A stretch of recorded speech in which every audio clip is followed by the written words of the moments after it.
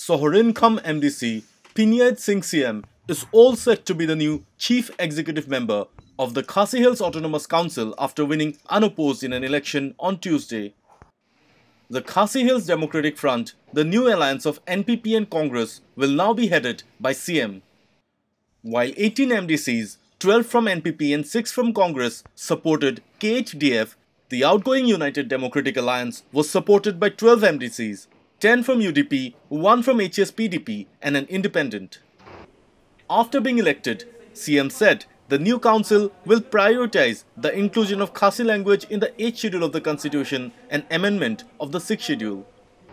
Later, on being asked about the NPP's alliance with the Congress in the council, Meghalaya Deputy Chief Minister Preston Tinsong said that the development in the KHADC was not relevant to the Meghalaya Assembly.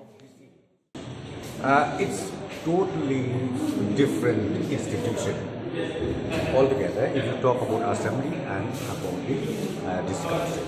So this council, as you are aware, number one is we can call it partyless organization where anybody can go anywhere, where anyone can join anywhere. So I think that question does not arise at all as far as assembly level is concerned. So what is the reason of toppling the new, I'm not an MDC, I don't know much.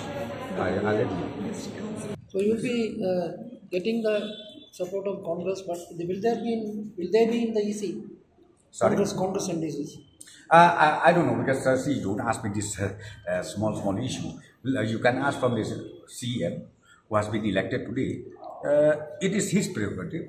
Who are the members to be in the executive committee? I think you can ask from him. He is the best person. But how do you reconcile that Congress is in the opposition there and here it is in the ruling? I've already told you from the very beginning.